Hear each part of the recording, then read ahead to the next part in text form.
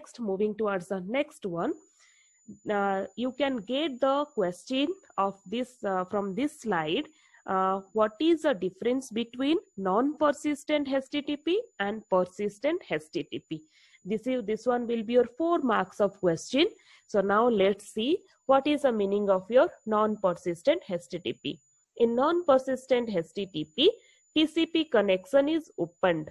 So the TCP is going to build the connections in between the client and server.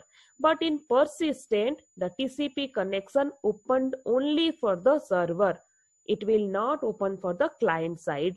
So if the client wants to send any message, he cannot build the connections because it will be only for the server.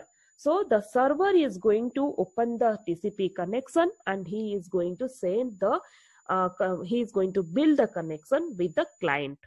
But in non-persistent, both the sides, client and server, are open to get the connections, TCP connections.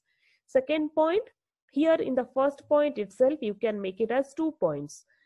Second point here, at most one object sent over TCP connection.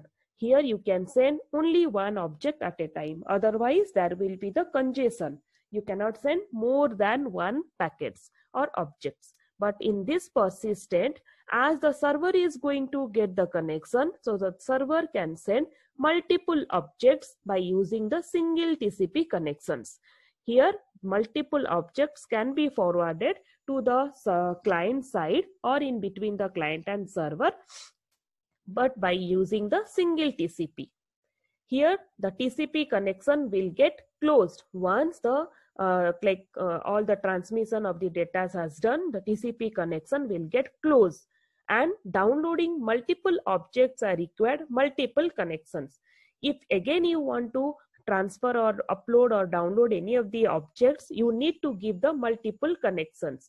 But here what you are going to do is, once the TCP connection is closed, you are not going to do, because already the multiple objects you have been sent in by using the single TCP.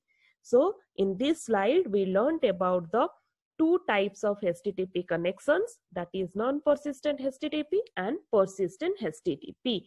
So non-persistent HTTP, client and server both can establish the TCP connection, but in persistent, only server is going to build the TCP connection. In non-persistent, only one object is going to send to the TCP connection, but in persistent, multiple objects are going to send by using single TCP. Here the TCP once closed, if you want to download any of the files, multiple times you are going to give the connections.